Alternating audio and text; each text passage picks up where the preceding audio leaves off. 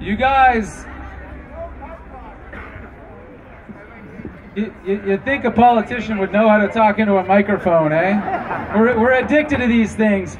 My name is Nathan Cullen. I'm the Member of Parliament from Skeena, Bulkley Valley.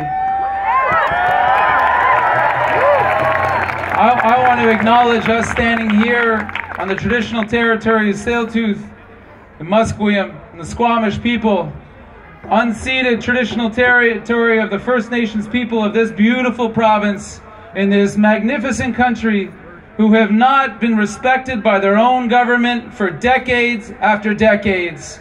And what we talk about here today, each amongst us, is a new generation, a new vision for what this can be in this country.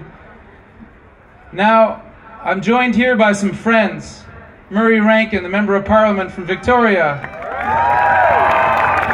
Spencer Chandra Herbert from here in beautiful Vancouver. My dear friend Jennifer from the North Coast, MLA, and Robin Austin, the Member of the Legislative Assembly from Skeen. Now, for those of us that live in the North, we've been fighting this battle for years. And we have fought sometimes with a feeling that we might be alone. And I stand in front of you here today and look upon these beautiful faces and that gorgeous mountain behind us, and I can go back home to my people and say we are not alone in this struggle.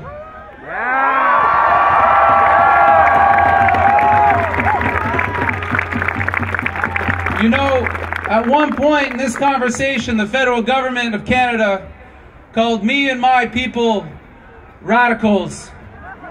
They called us enemies of the state. They thought that they could bully us.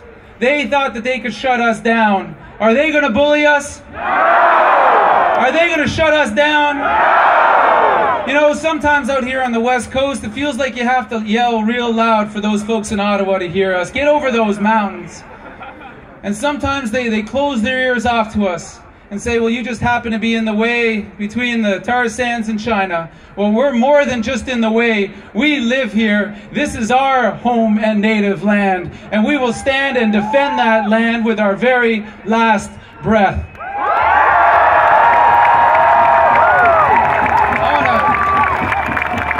You know, there's some characters out there that say this thing's inevitable, this pipeline. Don't all you people just calm down. It's inevitable.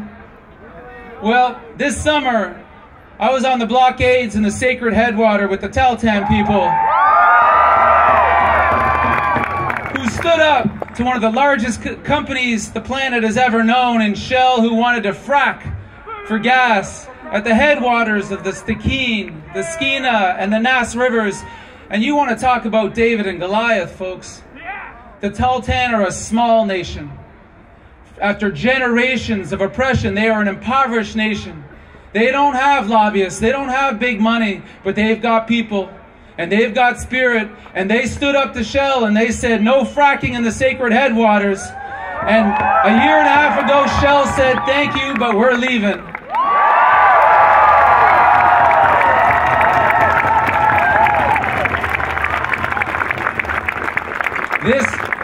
Nothing's inevitable in life except this. That when people stand together, shoulder to shoulder, as true allies to one another, stand in spirit and stand in purpose, there is nothing that we can't accomplish. I am so honored. I am humbled to stand with you, to stand with friends, to stand with allies, in that purpose together, one to the other, and tell this government, you may have all that oil money, you may have all the lies, but we've got the people and we've got the truth. And the truth with people always reigns supreme. Thank you so much.